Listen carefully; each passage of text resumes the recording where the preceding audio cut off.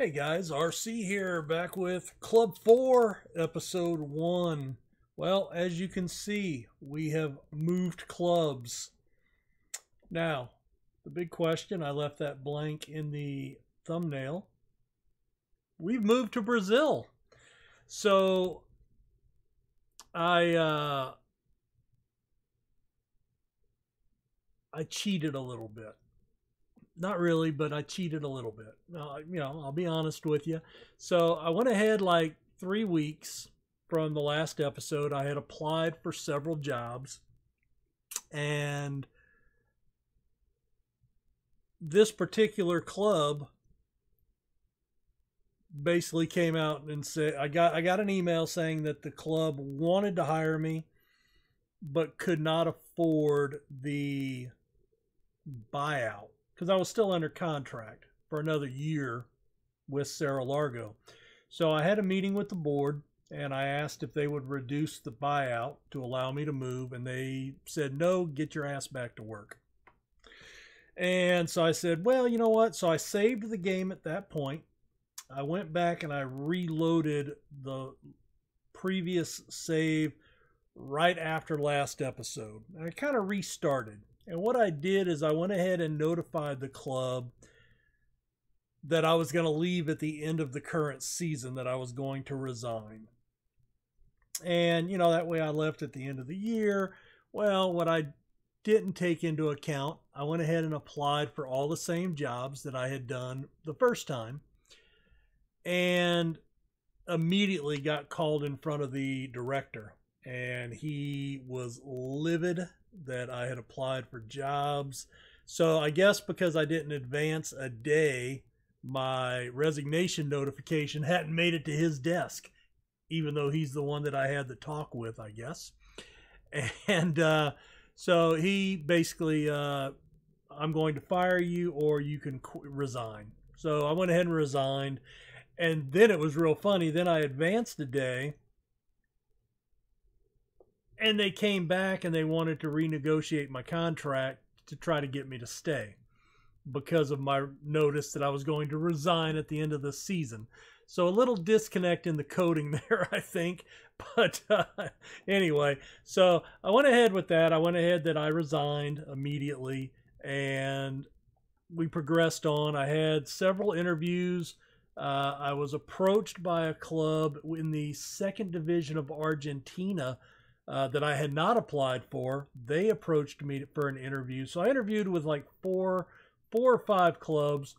Didn't get any offers on four of them. And then I did get a job offer, which ended up being by the same team. So that worked out, but I guess that worked out the way it should have.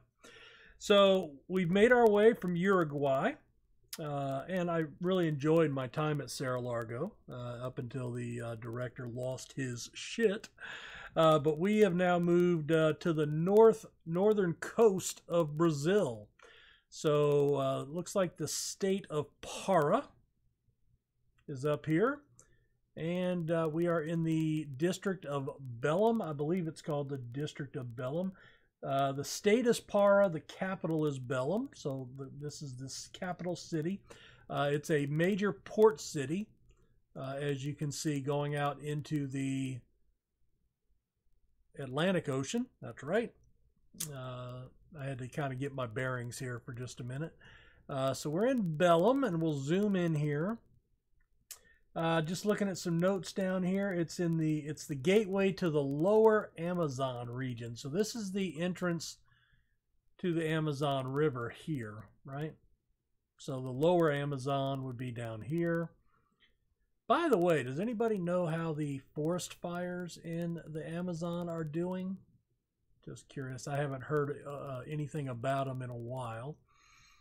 So it looks like there's a couple of different, I don't know if these are cities, but Marambaia, Ananindeua, Benavides. So anyway, let's zoom in here a little bit. So we are in the Belém area. The Federal University of Para. And I need to find out where the stadium is at, because I don't know. There's the airport. So anyway, let's see. I want to go here. So we play at the Stadium Leonidas Sodre de Castro. The Stadium of Leonidas Castro. All right. Formerly known as the Stadium de Caruza. Owned by the Paysandu Sport Club, which is what PAY stands for. And actually, it doesn't look like a horrible stadium. 1978, 45,000. Let's click that and open it. It's in the Salbras neighborhood. All right, so let's go back here and see if we can find. Okay, there's Salbras right there. Right there. There it is. So let's zoom in on that up here. Looks like another stadium down there. I wonder who's here. Interesting. Doesn't look as nice as ours. Right, I'll be right back.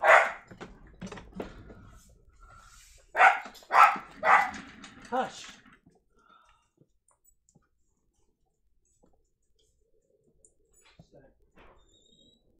Hey. Okay. Well, thank you, ma'am. Y'all doing all right? Good deal. Good deal. Well, thank you. I'll let Anna know. I think she's upstairs sleeping with the baby. All right. Tell your dad thank you and your mom. All right. Thanks. Bye.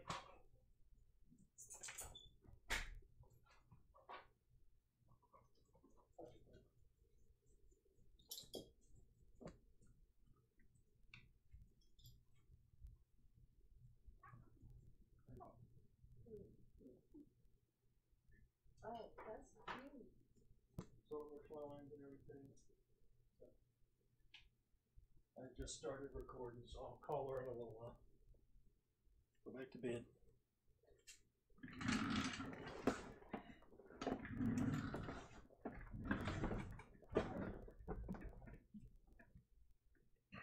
All right, sorry about that. So let's see right here. So let's click on that. And let's click on that. It's a pretty nice ground.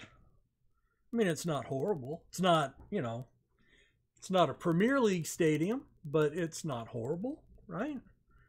So it looks like we've got a little covered seating here. Can't tell. It looks like we have two end zone bleachers. Yeah, there's a little. That's where they would have the football barbecue over here, and the burger van, right? As Loki calls it. And then we have two side stadiums. That's interesting.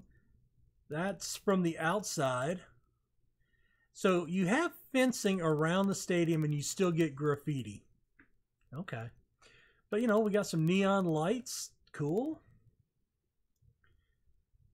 I'm guessing that they've set off fireworks, I hope, and that they haven't tried to burn the place down.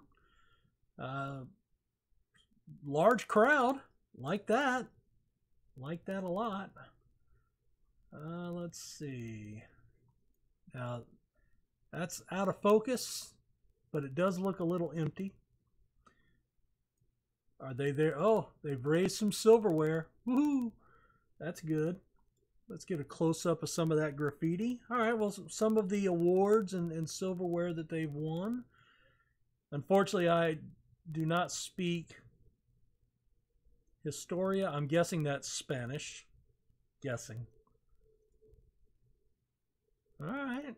Yeah, you know. It's not 100% capacity. There's an aerial view of the stadium in the city. So, you know, sits right on the edge of the highway there. One of their legends. Need to mow the grass. This looks like when they were building the stadium, so new construction. It was built in 70. Well, this must have been a renovation because the stadium was built in 75, was it not? Built in 1918. Okay, so yeah, real old. 16,200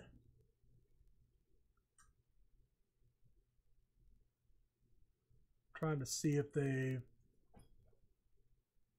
it's the oldest stadium of the Para-State.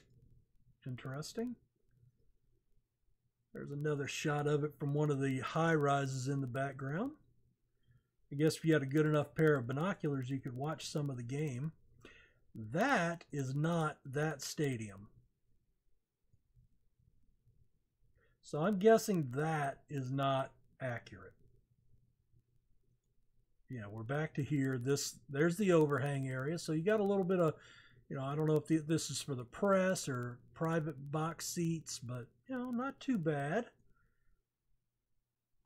So this is just kind of the get to know the club. I have to get in. We've got about 2 months till the start of next season, but I went ahead and started right away so I could start transfers and what have you.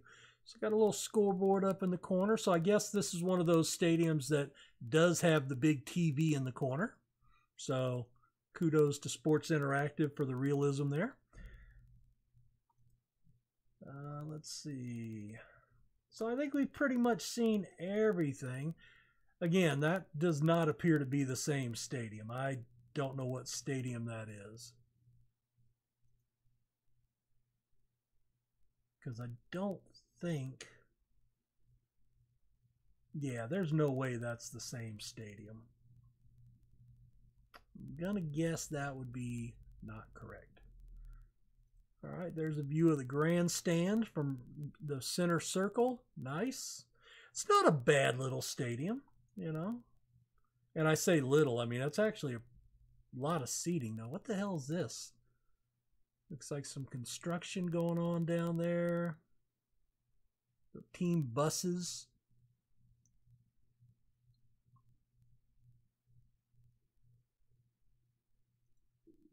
Need to relay the pitch there just a little bit. Oh, are we getting a look here? So it looks like we may have white and blue kits. Okay.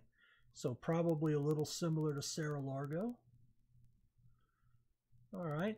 Let's get into the area of Belém, which is, Portuguese. So evidently they don't speak Spanish. They speak Portuguese.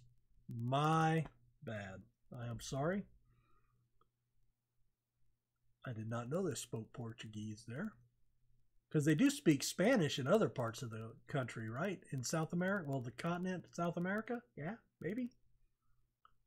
Founded in 1616 by the Kingdom of Portugal, the first European colony on the Amazon, but did not become part of Brazil until 1775. Wonder if the American Revolution had something to do with that. Probably not. Probably not. Just the date, was out there. Modern buildings and skyscrapers. Colonial portion retains the charm of tree-filled squares, traditional blue tiles. Interesting.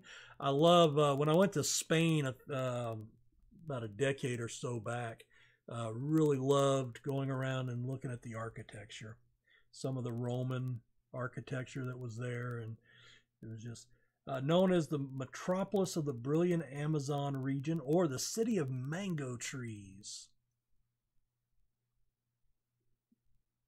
Referred to as Belém of Para rather than just Belém.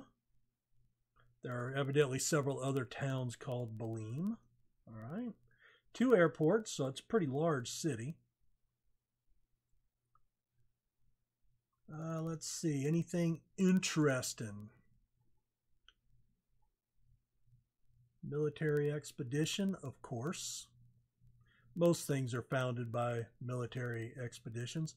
Sugar trade was important up through the end of the 17th century. Cattle ranching, rice, cotton, and coffee. And then exporting center of the Amazon rubber industry. 1912, the rubber era ended, but it still continues to be the main commercial center of northern Brazil and the entry point to the Amazon Valley. 14 freshwater beaches, nice. Climate, here we go. So Now this is in the southern hemisphere, so it's reversed from America. So I've got that reverses the seasons. So where winter is January, February, March, that is actually summer in the southern hemisphere, I believe. Believe that's right. But man, 99 degrees. Well, those are records. Average highs, 80s. So yeah, so our winter months are their summer months. 90 degrees. But not a big variance. I mean, that's only a variance of about 3 degrees. So that's interesting. Daily average. And I'd be very happy with something below 80 degrees for a daily average every month. Average lows, low 70s. That's actually very nice weather. And 15, that's a good bit of rain. You know, I guess the rainy season. 115 inches. I guess you don't worry about drought there.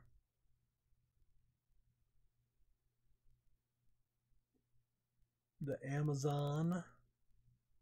Let's see. Aluminum, iron ore, other metals. Nuts, chiefly Brazil nuts. Pineapples, jute, hardwoods. Almost 2.5 million people in the metro region of Belém, which makes up 7 cities, which we looked at on the map. Let's see. So we have Pardo or brown, 1.4 million roughly. About 600,000 white people, 156,000 black, and 15,000 Asian or Amerindian people. Cool. So a mixture. I'm wondering, because I don't know the answer to this. So in America, we have white, black, and the Asian, and then brown would be what we would consider Hispanic. So that would be Mexican, I guess South American, Central America would all be in that Hispanic,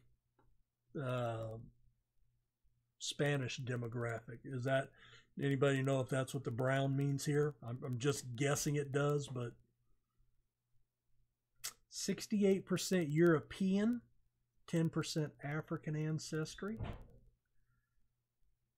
Oh, the Cathedral of Sé. The Convention of the Amazon. 3 main football teams, Remo, Paysandu, and Tunaluso. Let's see.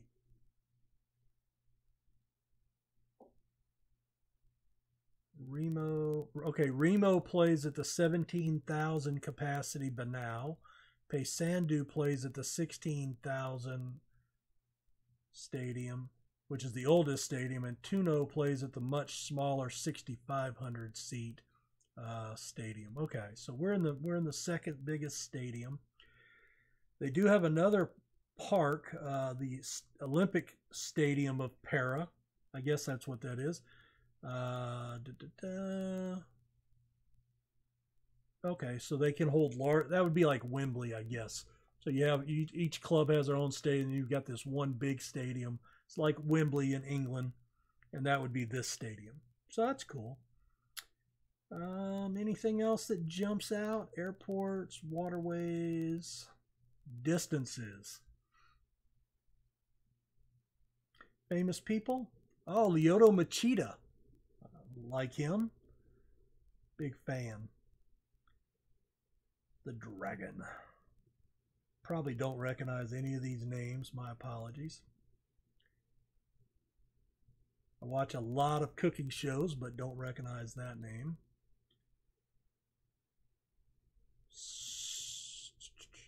I'm guessing that's not the Socrates that I'm thinking of, the Greek. Nope, definitely not.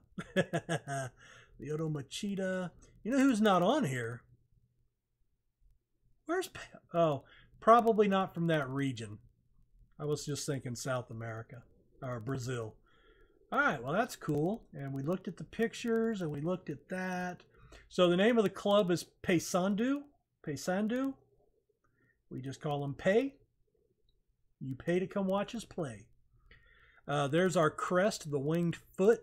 Paysandu Soccer Club, or Sports Club, my bad. There I go with the soccer again, stupid American.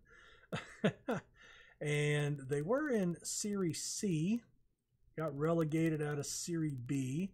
So yeah, we've got dark blue and white, and they really could use a little bit of bleach or some Tide on the gray away colors.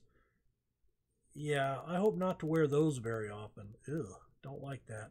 I do like the home kit though. I do like that blue. Very nice. The crest is blue and white with the PSC initials, a winged foot. The team speed goal would never be equaled or surpassed by his opponents because come the flight limits. Above the shield is 3 stars. Somewhere.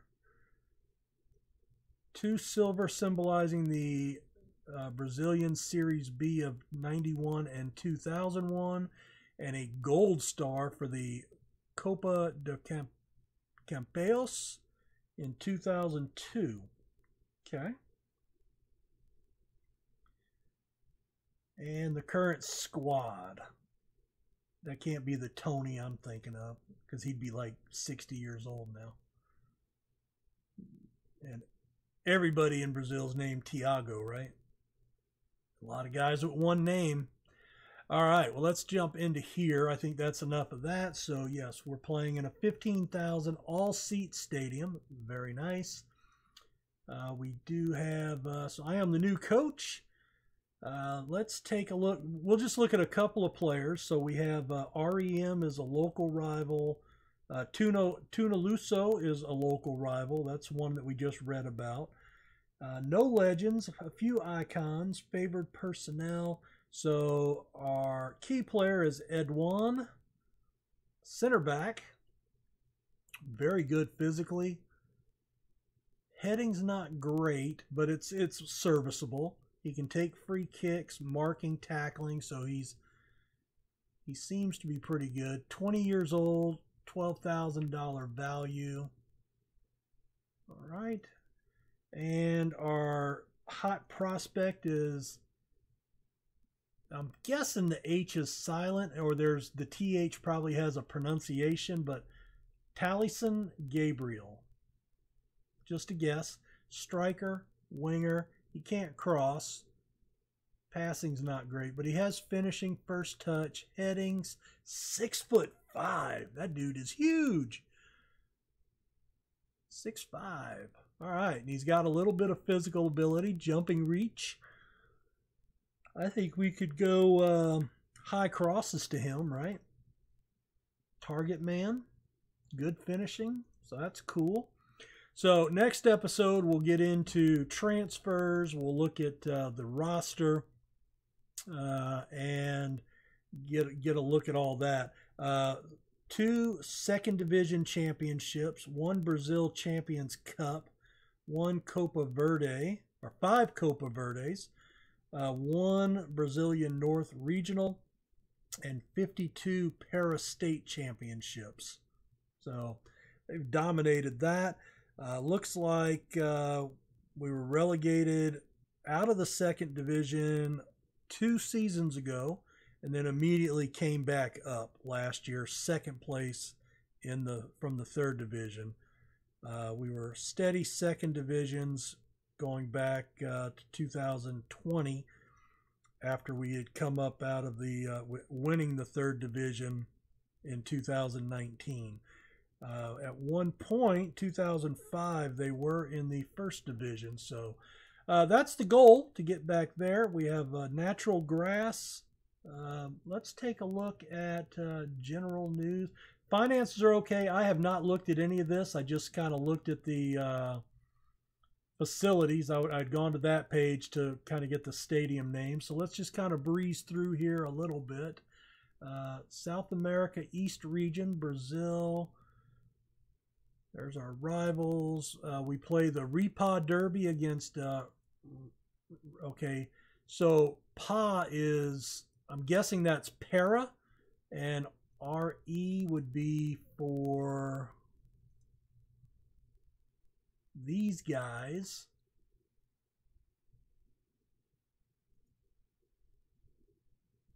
Pa. No, that's para. Or actually, it would be re for whoever these guys are. And I guess what I'm going to have to do is pull up standings that actually has their name. A 10-year sponsorship deal. Wow.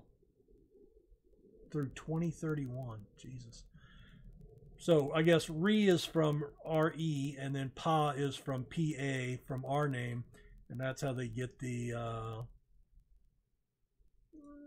right there. That's how they get the Derby name. That's not original, but that's okay. Finances are okay. Average ticket price $5. Icons, favored personnel. I don't know who the last head coach was. Julio Sergio, and he was here for a little over 2 years. Won the league once, 2 cup wins. Where is he now? So he has gone to Goiás Esporte Club, the Goiás Sport Club. They are first division defending, not defending champs, but they are, well, they just got relegated, yeah? So they'll be coming back down, so we'll be playing them next season. Good on him. I guess he figures they're going to be a little better suited to get back up to the first division right away. But that's strange that he would leave. So that's Julio Sergio, and he is their favorite personnel. So, yeah, he kind of stuck it to him, didn't he? Wow. And let's see, what else we got? News, hired. They were looking at Romario from Nacional in Brazil. That's not Nacional that we were just dealing with. We've already looked at that. Senior affiliate is CEC, and we're getting an annual fee of $28,000, so they can send players on loan to us with no pay, an annual friendly, and a nice little payout. So CEC, I believe, were the defending champs, yes? Yes. So we've got the right club up there. Awesome. And we already looked at that. We kind of looked at that. Cristiano has 20 goals. Is the club record. And league goals is 15. So there we go. All right, guys. Well, again, we are at the end of December. Christmas is upon us in a few days. So the league does not start back up again until, well, the Para-State picks up February 1st. So I'm guessing that's what we'll come back for. So we will see you guys there. I don't know if I'm worried about the Para-State. I guess what we'll do is, all right, so the transfer window opens in about a week and a half.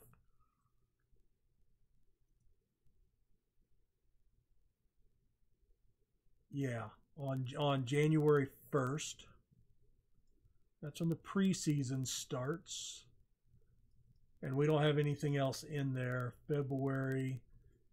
So none of that's drawn yet. But anyway, I'll see when we come back. They've won the Para a lot. Being that it's our first matches, I'll probably come back for that. But I'll evaluate that as I get closer. If I just feel like that'll be, you know, a Carabao Cup type thing, I may just go through that and get to know the team. And then come back for the start of the season and then go through transfer news. So anyway, next episode will be one of those two things. Thanks for checking it out. And let me know what you think of the move, the club. I know there's not a whole lot on the roster or anything. I will pull the squad up just in case. We'll sort them by position. And it's a pretty small roster, just one extra player. I need to go in and look at the rules. I don't know what their rules are for foreign players. or anything like that. Not sure if all these guys, no, they're on loan from BDG. He's on loan. So yeah, looks like we got quite a few loanies. I don't know how many of them are from our affiliate, however. So anyway, thanks for checking this one out, guys. We will be back in Brazil next episode. See ya. Bye.